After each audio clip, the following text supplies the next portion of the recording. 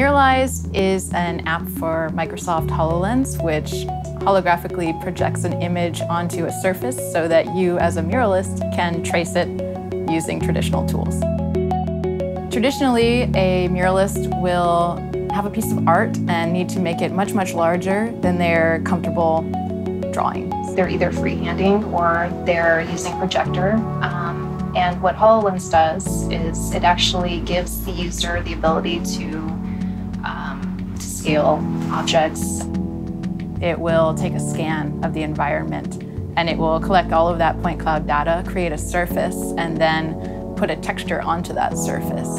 And then it will put it into your viewport and it will look like it's sticking there to that wall and you're able to just trace right over it.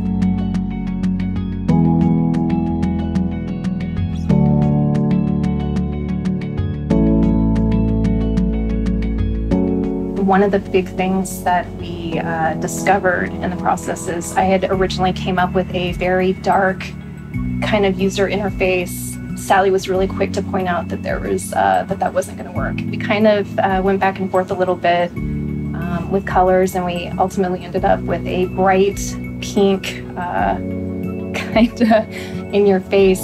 There wasn't going to be any problems with anybody seeing that.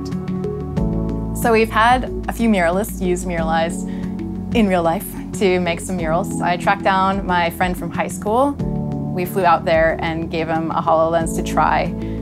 The coolest part was seeing him paint with the HoloLens next to her painting with the projector. So you see her bathed in the light of this traditional projector, her shadow, of course, obscuring things and making it difficult. And then you see Nick with the HoloLens completely out of the projector light. So you see this guy with this crazy face computer just painting in the dark.